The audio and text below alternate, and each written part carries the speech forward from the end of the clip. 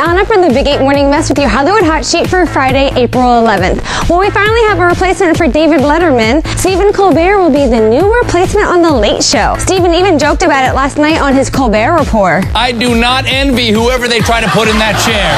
Folks, those are some huge shoes to fill. Stephen inked a 5-year deal, and we're also hearing that he will no longer be playing the character on the Colbert Report. So we're kind of excited to see who he really is.